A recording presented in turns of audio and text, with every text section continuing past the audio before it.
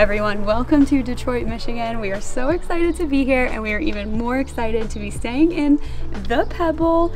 Can't wait to show you this accommodation that we have here. We are only a 9-minute drive outside of downtown Detroit, and we have truly found a little oasis. Let's go check it out. When you first enter the Pebble, you have this little type of garden area with some very curious tenants.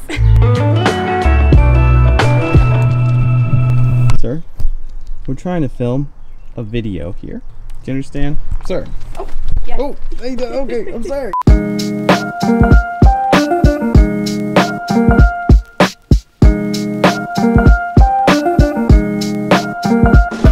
Alright, so as you can see, the Pebble is an awesome tiny home that isn't really all that tiny if you ask me. You walk into the main living area and you're greeted with a full kitchen with stainless steel appliances, full-size refrigerator, and gas stove, and a great little sitting area for working and or eating.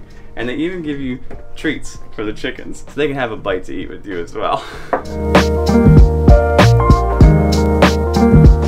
So moving just past the living area, you have the sleeping area.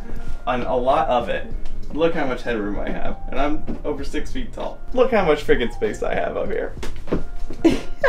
You have these queen-size bed down here with an electric fireplace and big screen television for your comforts. And then up the ladder, room for 2 more to sleep up top here. So why don't we go check out the bathroom?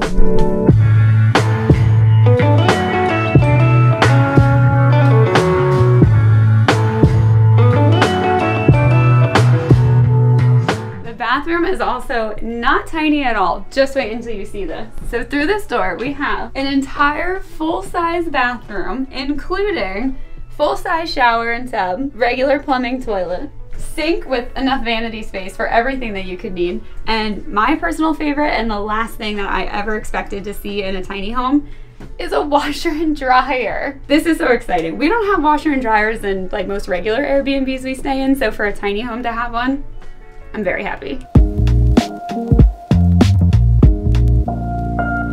Not only is this tiny home incredibly spacious, but it's incredibly well lit. We have windows on every single side of the tiny home to let in all of the natural light, including this beautiful picture window right by the dining table so you can hang out with the chickens while you're inside. And one more thing that I love about this tiny home is the storage. So this is our first time staying in a tiny home, and I am just blown away by how much storage there is.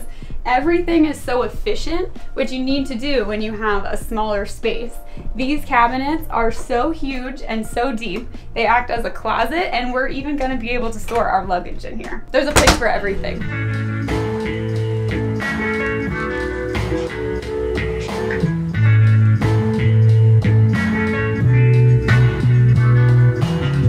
If you've heard anything about Detroit, then you've probably heard that there's a pretty significant housing crisis going on here, and that's been going on here for a long time.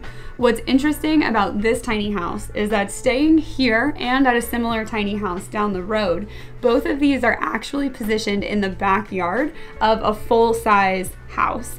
And the reason that this is here is because Airbnb-ing out the tiny house properties allows the owners to actually keep the rent prices in the main house lower for local people who live in Detroit, therefore helping keep housing affordable for the people that live here. And that's a pretty special thing to be a part of, and is just one of the reasons that we're so happy to be staying here. So as you can see, there's a lot to love about this place. And if you're interested in staying here, we'll link in the description this Airbnb so you can stay here too. The chickens are doing, doing. Like knocking.